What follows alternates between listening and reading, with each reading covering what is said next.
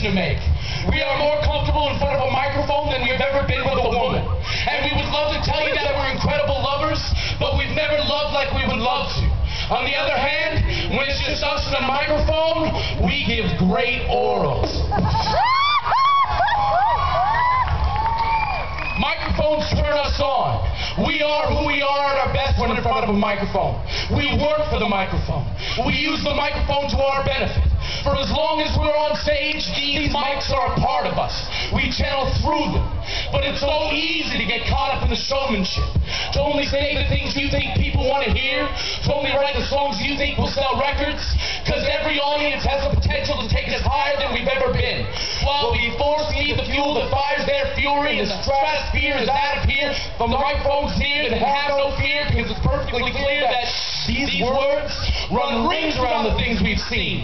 And this might sound mean, but the only reason we're overweight is because we don't date, skate, copulate, and fornicate for the sake of our art. We save our energy for the herds of words and fly like birds. We're big men because we're packed with literary stuffing.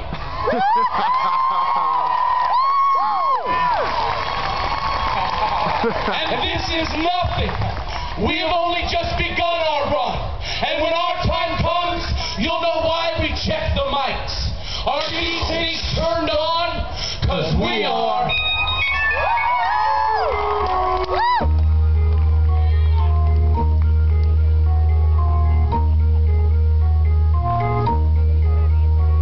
Now hear us out. We linked these hitting pages of poems, we showed it through rhyme and verse. Psychedelic thoughts immersed so we can rehearse these words in our head. Fuck MTV. We want our C.R. Avery. Fuck that. You can call me MC Woody Guthrie with this woman on the run. I'm in the city that rhymes with tons of fun. Hip-hop is the language of the streets. Anyone who speaks it well is an artist of the world. Because the world is covered in streets. We all live on streets. The street is where you go to find out what the world is up to. So we want to be hip-hop. We want to be so in tune with the world that we are a language. That every line we write is almost an unimaginable concept. Like they coming in static. When you turn on the TV to a channel that isn't there, you hit static. Ghostbusters change the channel to find silly situations to escape with. But static is art. Static is discovery. Pure and simple, it started as energy, then someone wanted to hear it, so it became sound. Then someone wanted to see it, so television was born. To bring static to the masses. Nobody understands it, some of us call it dead air. But it's alive, like you and me, maybe even more. Every day we discover just how alive we are. Every room we enter, there is a living woman who doesn't realize how much she loves us yet. And we will bet it is only because we haven't been introduced.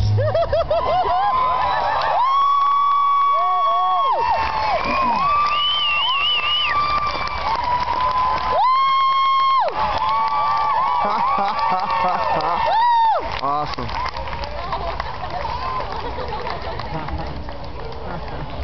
That was good.